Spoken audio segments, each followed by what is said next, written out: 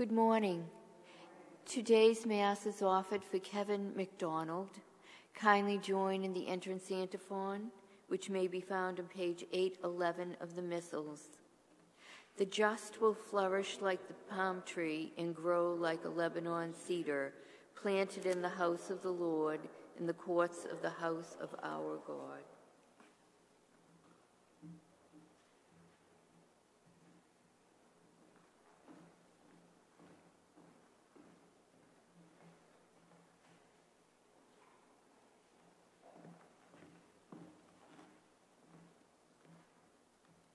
In the name of the Father, and of the Son, and of the Holy Spirit. Amen. May the grace of our Lord Jesus Christ, the love of God, and the peace and joy of their Spirit be always with you. My brothers and sisters, to prepare ourselves to celebrate well these sacred mysteries, in a moment of humility before God and one another, let us acknowledge our sinfulness and ask God for pardon and for peace.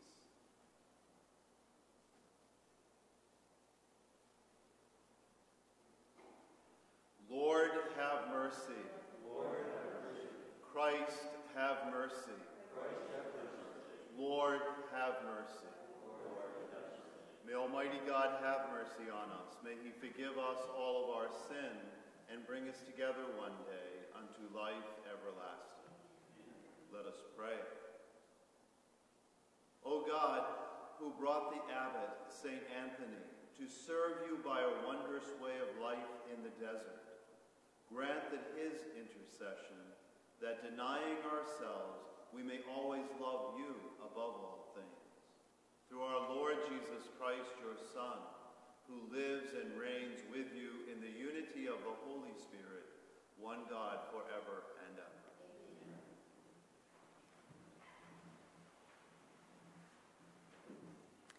ever. A reading from the first book of Samuel. David spoke to Saul, "Let your majesty not lose courage. I am at your service to go and fight this Philistine." But Saul answered David, "You cannot go up against this Philistine and fight with him, for you are only a youth, while he has been a warrior from his youth." David continued, "The Lord who delivered me from the claws of the lion and the bear will also keep me safe from the clutches of this Philistine." Saul answered David, "Go, the Lord will be with you." Then, staff in hand, David selected 5 smooth stones from the wadi and put them in the pocket of his shepherd's bag. With his sling also ready to hand, he approached the Philistine. With his shield bearer marching before him, the Philistine also advanced closer and closer to David. When he had sized David up and seen that he was youthful and ruddy and handsome in appearance, the Philistine held David in contempt. The Philistine said to David, "Am I a dog that you come against me with a staff?" Then the Philistine cursed David by his gods and said to him, "Come here to me, and I will leave your flesh for the birds of the air and the beasts of the field." David answered him, "You come against me with sword and spear and scimitar, but I come against you in the name of the Lord of hosts, the God of the armies of Israel that you have insulted. Today the Lord shall deliver you into my hand. I will strike you down and cut off your head. This very day I will leave your corpse and the corpses of the Philistine army for the birds of the air and the beasts of the field. Thus the whole land shall learn that Israel has a God. All this multitude too shall learn that it is not by sword or spear that the Lord saves, for the battle is the Lord's, and he shall deliver you into our hands." The Philistine then moved to meet David at close quarters, while David ran quickly toward the battle line in the direction of the Philistine. David put his hand into the bag and took out a stone, hurled it with the sling, and struck the Philistine on the forehead. The stone embedded itself in his brow, and he fell prostrate on the ground. Thus David overcame the Philistine with sling and stone. He struck the Philistine mortally and did it without a sword. Then David ran and stood over him. With the Philistine's own sword, which he drew from its sheath, he dispatched him and cut off his head. The word of the Lord. Blessed be the Lord, my rock. Blessed be the Lord, my rock. Blessed be the Lord, my rock, who trains my hands for battle, my fingers for war. Blessed be the Lord, my rock, my refugee and my fortress, my stronghold, my deliverer, my shield in whom I trust, who subdues my people under me. Blessed be the Lord, my rock. O God, I will sing a new song to you. With a 10-stringed lyre I will chant your praise. You who give victory to kings and deliver David, your servant, from the evil sword. Blessed be the Lord, my rock. Alleluia.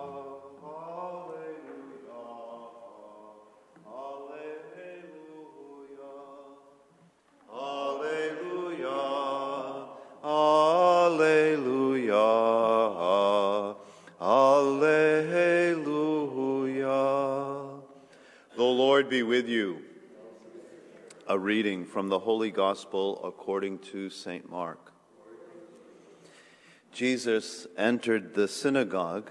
There was a man there who had a withered hand. They watched Jesus closely to see if he would cure him on the Sabbath, so that they might accuse him. He said to the man with the withered hand, "Come up here before us." Then he said to the Pharisees, "Is it lawful to do good on the Sabbath rather than to do evil, to save life rather than to destroy it?" But they remained silent, looking around at them with anger and grieved at their hardness of heart. Jesus said to the man, "Stretch out your hand." He stretched it out, and his hand was restored. The Pharisees went out and immediately took counsel with the Herodians against him to put him to death. Rejoice, for this is good news, the gospel of our Lord Jesus Christ.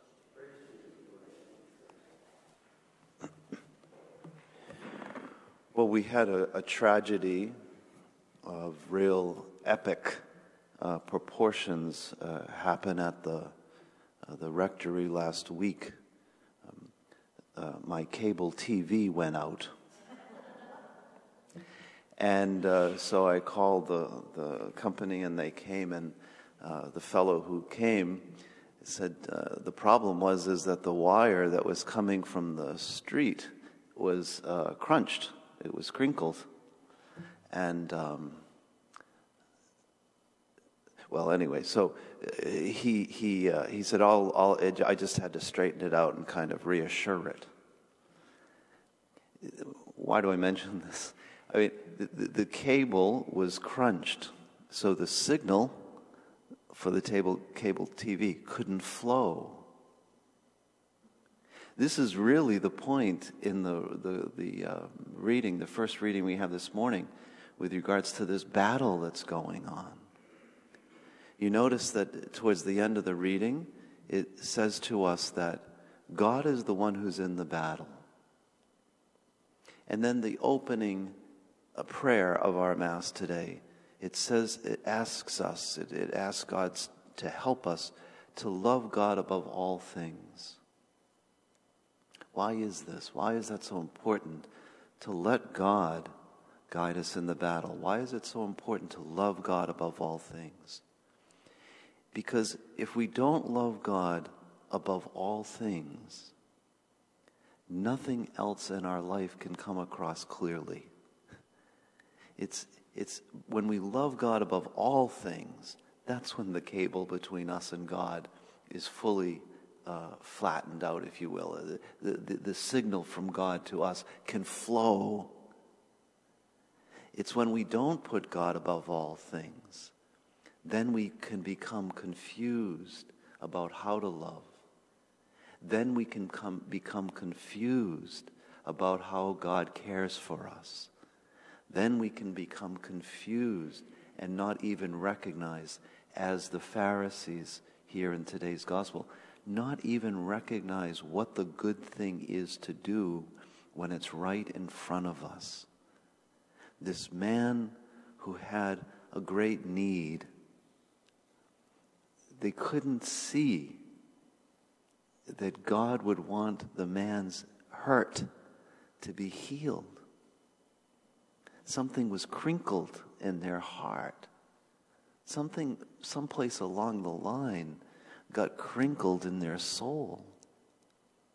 So they couldn't even respond out of human compassion, let alone godly love and care.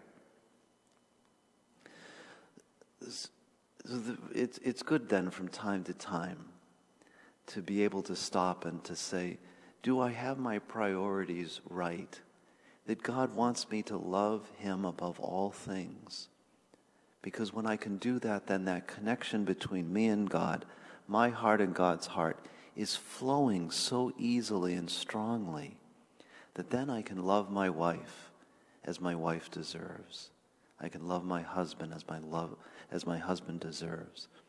I can love my daughters and my sons. I can give hope to the person who is ill or sick. Because God is the source of the hope that I share. God is the source of the love that I give to my family. The cable was crinkled, so the signal couldn't get through fully. Husbands and wives, sons and daughters, our co-workers and friends they deserve a full flowing love from God to our hearts and then to theirs.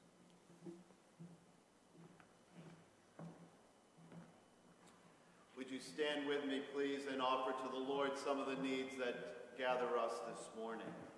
For the church, for holy women and men who serve the body of Christ, let us pray to the Lord. Lord, hear our prayer. For all nations, for those who work for justice and peace in the world, let us pray to the Lord. Lord, hear our prayer. For those who seek holiness, for all who suffer, let us pray to the Lord. Lord, hear our prayer. For those who are sick, injured, or disabled, and for their caregivers, let us pray to the Lord. Lord, hear our prayer. For all of us gathered in this holy place, surrounded by our ancestors in the faith, let us pray to the Lord. Lord, hear our prayer. And let us pray for Kevin McDonald, for whom this Mass is offered. Let us pray to the Lord. Lord, hear our prayer. Gracious and loving God, we ask you to listen to the prayers which we have voiced. We ask you to watch over and keep all in safety those who will travel this day, for all those that are working to make the roadways a safe place, for all those who will find it hard to stay warm this day. We ask you to gather all of these prayers and our petitions to your heart, and if they be for your honor, for our good, that you grant them through Christ our Lord. Amen.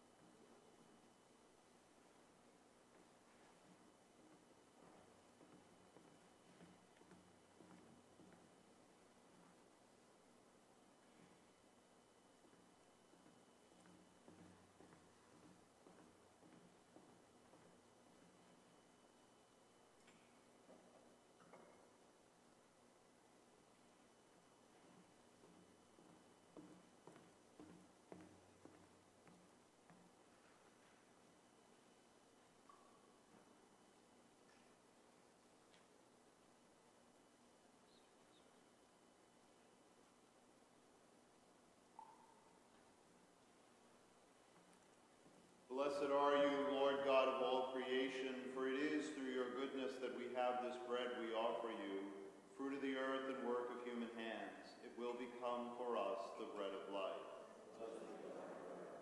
Blessed are you, Lord God of all creation, for it is through your goodness that we have this wine we offer you, fruit of the vine and work of human hands.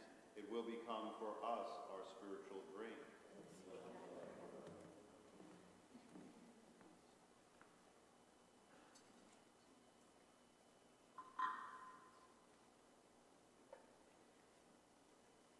Would you pray with me that this, our sacrifice, yours and mine, might be acceptable to God, the Father, the Almighty?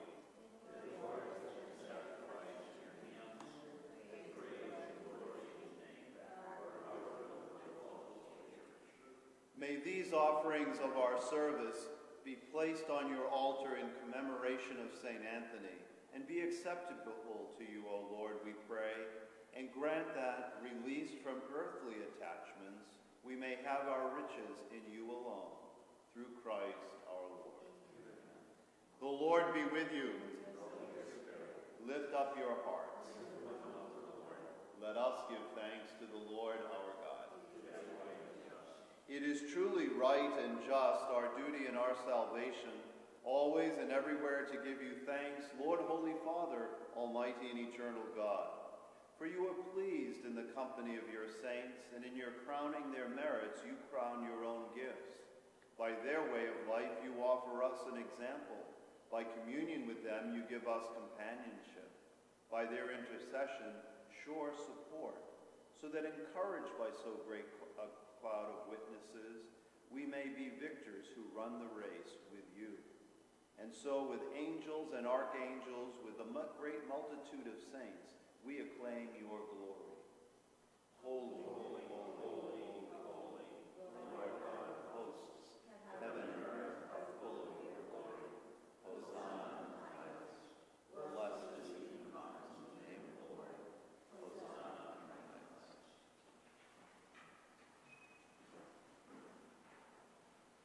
You are indeed holy, O Lord, the font of all holiness. Make holy, therefore, these gifts, we pray, by sending down your Spirit upon them like the dewfall, so that they may become for us the body and blood of our Lord Jesus Christ. At the time he was betrayed and entered willingly into his passion, he took bread and, giving thanks, broke it and gave it to his disciples, saying, "Take this, all of you, and eat of it. For this is my body, which will be given up for you."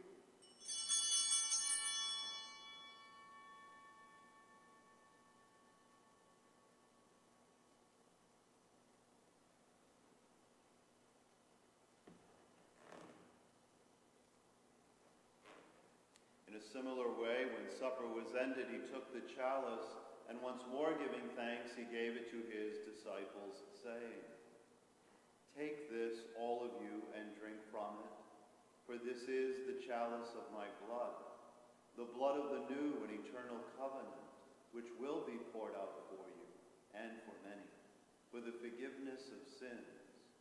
Do this in memory of me."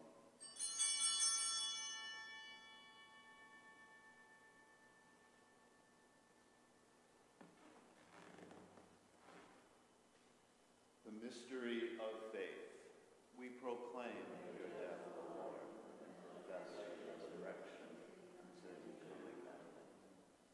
Therefore, as we celebrate the memorial of his death and resurrection, we offer you, Lord, this life-giving bread, this chalice of salvation, giving thanks that you have held us worthy to be in your presence and minister to you. Humbly, we pray that partaking in the body and blood of Christ, we may be gathered into one by the Holy Spirit. Remember, Lord, your church spread throughout the world and bring her to the fullness of charity, together with Francis, our Pope, Sean, our Bishop, and all the clergy. Remember also our brothers and sisters who have fallen asleep in the hope of the resurrection, and all who have died in your mercy. Welcome them into the light of your face. Have mercy on us all, we pray, that together with the Blessed Virgin Mary, Mother of God, Saint Joseph, her faithful spouse, the blessed apostles, and all the saints who are pleased to do your will throughout the ages, we may merit to be co-heirs to eternal life, and may praise and glorify you through your Son, Jesus Christ. Through him, with him, in him, O God, Almighty Father, in the unity of the Holy Spirit, all glory and honor are yours forever and ever. Amen. The Savior's command, and formed by divine teaching, we dare to say, Our Father, who art in heaven, hallowed be thy name. Thy kingdom come, thy will be done, on earth as it is in heaven. Give us this day our daily bread, and forgive us our trespasses, as we forgive those who trespass against us. And lead us not into temptation, but deliver us from evil. Deliver us, Lord, we pray, from every evil. Graciously grant peace in our days, that by the help of your mercy we may be always free from sin and safe from all distress, as we await the blessed hope and the coming of our Savior, Jesus Christ. Lord Jesus Christ, who said to your apostles, "Peace I leave you, my peace I give you," look not upon our sins, but on the faith of your church, and graciously grant her peace and unity in accordance with your will, who live and reign forever and ever. Amen. May the peace of the Lord be with you always. And let us offer to each other a sign of that peace.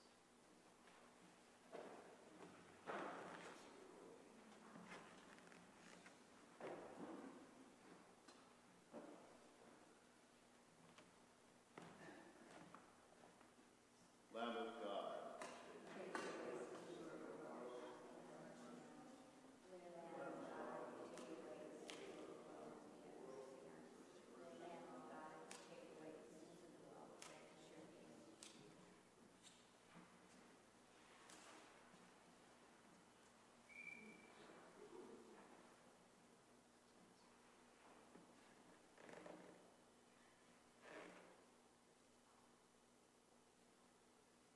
Behold the Lamb of God. Behold him who takes away the sins of the world. Blessed are those called to the supper of the Lamb.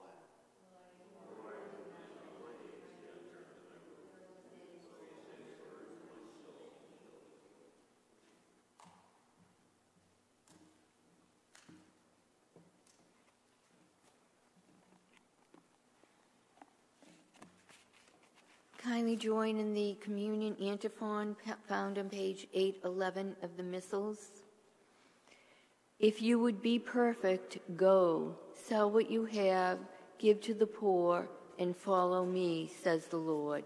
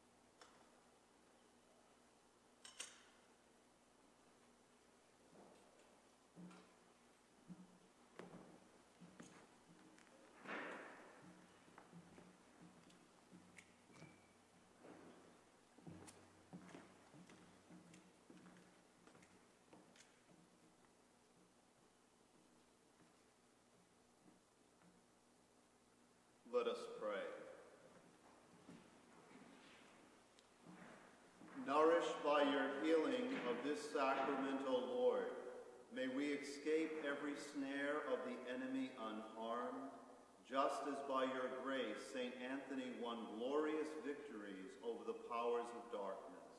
Through Christ our Lord. The Lord be with you. May Almighty God bless you, the Father, the Son, and the Holy Spirit. Our Mass is ended. Let us go now to live it in peace and in joy. Thanks for coming out this morning. I appreciate that. So Jake and I had a bet how many people were going to be here this morning. So he won, unfortunately, so he gets a little more kibble today. But thanks very much. Have a great day.